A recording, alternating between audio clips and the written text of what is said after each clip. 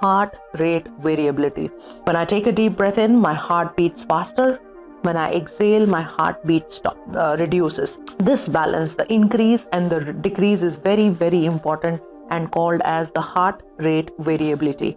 And this is the key for activation of the vagus nerve, the longest nerve in the body, very helpful for basic physiological functions such as good digestion, getting all the processes, all the elementary processes in your body right, getting you to be calm, getting you to be very composed. So vagus nerve is what is very, very important for your basic daily stress-free functioning. Let's put it that way.